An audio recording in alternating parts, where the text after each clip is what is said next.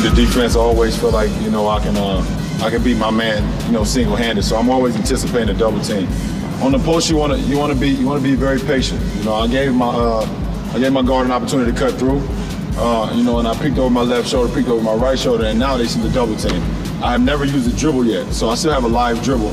If you just turn and just try to throw the pass, it's a possibility he's going to be able to tip the ball, or I'm not going to give my guard enough time to set up in the corner. So what I did is called a bait dribble.